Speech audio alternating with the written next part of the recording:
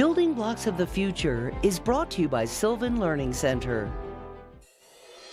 Welcome back to Wake Up Northwest. It is time for Building Blocks of the Future.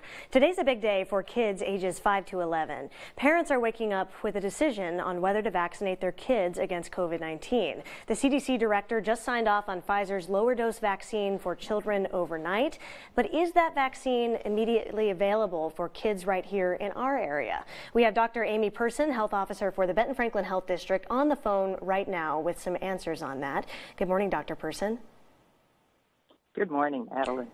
Well, before the shots can start going out to kids across our region, I understand the Western States Scientific Safety Review Group has to first study the data, and that work group met last night. But I checked their website, and you mentioned that they have not yet released those results. So what happens next, Dr. Person, in terms of the child vaccine? That's a great question, and we are awaiting the review from the Western States Pact. I anticipate they will move forward with the approval, as they've been pretty consistent with that. So we should hear those results later this morning. Vaccine has been shipped out to providers in our area. What I recommend is that parents check with the clinics or the facilities where they normally get their kids' shots to see if those clinics are ready. There's a lot of other little steps that need to be done to make sure vaccines are given correctly and that they're able to be entered into the registry appropriately. Right, But and with those shots getting, or with those longer. vaccines getting shipped out, I mean, do you anticipate, Dr. Person, that shots could start going out today if the work group does give that approval? It is definitely a potential if clinics or pharmacies are ready, but you know, to be on the safe side, parents should call ahead.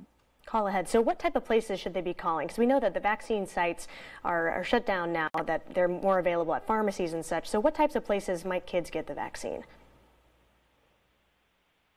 The best place for parents to check first is if they have a regular doctor for their kids, check with that doctor, because most of the providers who give shots, regular childhood shots, will be able to give the COVID shots.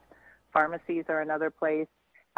Some of the community pop-up clinics that have been going on throughout this pandemic are also planning to do pediatric vaccines. So another good resource is the Vaccine Finder webpage, or Benton-Franklin Health District webpage is putting those down as well. All right, sounds great. Thank you so much, Dr. Person. We'll be on the lookout for the results coming in from the Safety Review Work Group.